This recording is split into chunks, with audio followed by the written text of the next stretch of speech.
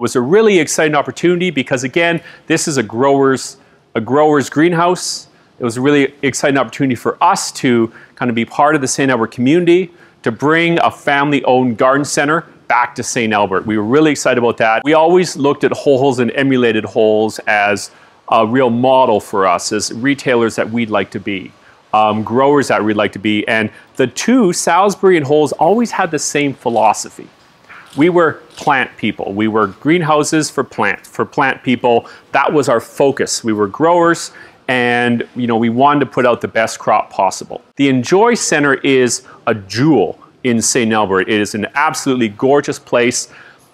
I know garden centers across the world, and there is nothing like this in North America. This is absolutely unique. This is a real turning point in gardening right now.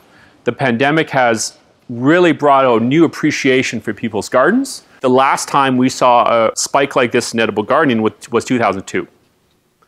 When, after 9/11, when that shock to the system made people really want to go out and start to grow their own food, because that's what happens. And so now we're seeing it again. When you grow a plant, there's that Audrey Hepburn quote, "To grow a plant is to believe in tomorrow."